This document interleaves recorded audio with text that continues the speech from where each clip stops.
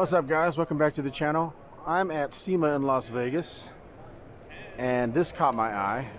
Do you know what kind of car this is just by looking at it? It's hard to tell, huh? I'll give you a hint. It's a Nissan. I'm at the Nissan booth. Can't tell what this is, huh? This is actually a Nissan Rogue that's built into an overland vehicle. Isn't that cool?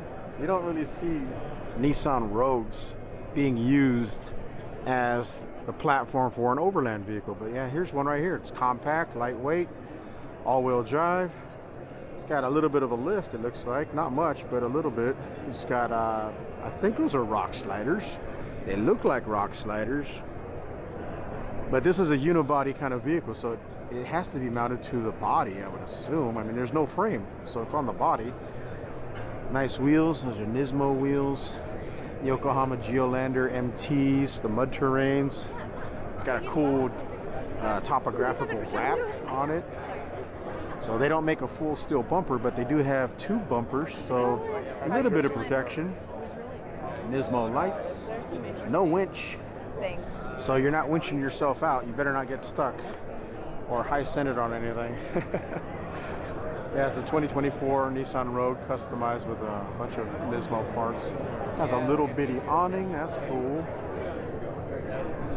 Let's see what else we got. Got a roof rack, so you can carry your kayak.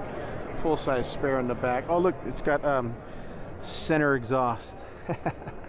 That's cool. Nismo. It's got his full-size spare in here. Oh, here's something you might miss if you didn't look. There's actually some kind of cage for strapping things to it. That's cool. And here's your roof rack. It's a Nismo branded roof rack. You can carry your mountain bike up there. Tracks. That's cool, man. But look, they got more stuff though. See, look, I'm at the Nismo booth. Look at this. The Z car. So first off, let's go back in time. Here's a Datsun 240Z. Remember the old Datsuns? It's a two-wheel drive, or I'm sorry, rear-wheel drive, two-wheel drive. Yeah, look at that stick shift. He's got communications on the inside, old school paper maps, little fire extinguisher. That's crazy. These kids nowadays, they don't know how to drive manual cars with a clutch. Look at those toggle switches. Fuel, fan, spotlights. That is just cool. And then it's been lifted a little bit. It's got some old school off-road lights. Original bumper. That is wild, man. Look at that. He's got a light bolted onto a bracket there. That is wild. The old 240Z. I don't even know what year this is. This is probably a late 70s maybe. Look at that exhaust. It's like hanging on there. He's got a little tiny bracket. I don't even know what that's for. Probably for holding a jack or a tire or something. I don't know. There's the tires in the back, so I don't know what those little racks are for. It's got mud flaps.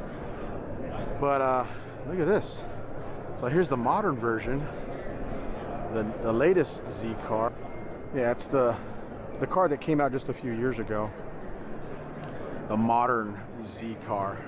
Yeah, it looks like it's the middle. And I like it, man. This is a cool little sports car. It's still compact. It's not gigantic.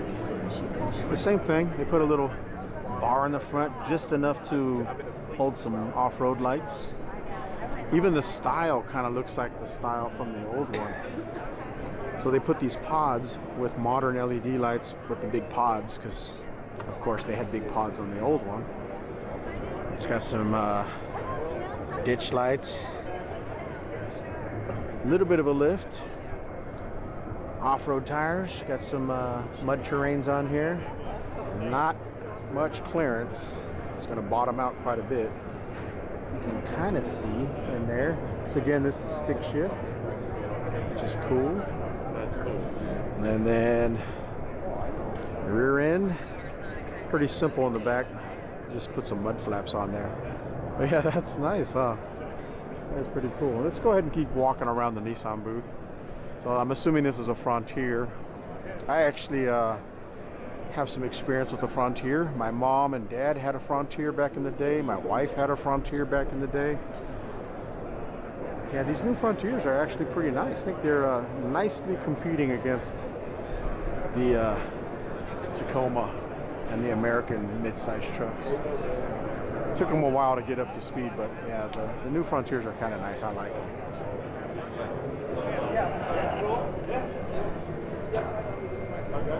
They didn't even clean this one off for SEMA. Oh look, they got Milwaukee toolboxes. You can get those at Home Depot. But yeah, full-size spare in the back. Actually, two full-size spares in the back. But yeah, that's a quick walkthrough at the Nissan booth at SEMA.